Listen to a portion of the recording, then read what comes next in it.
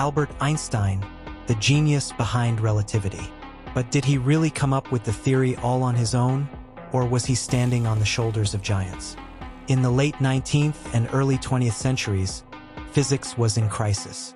Experiments showed light behaved strangely, challenging Newton's laws.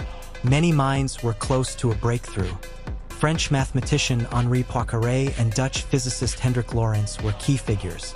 Lorentz developed the Lorentz transformations, equations crucial for understanding how space and time change with velocity. Poincaré even hypothesized that the speed of light was a universal constant and discussed the principle of relativity before Einstein's 1905 paper. Sound familiar? The controversy stems from Einstein's 1905 paper on special relativity.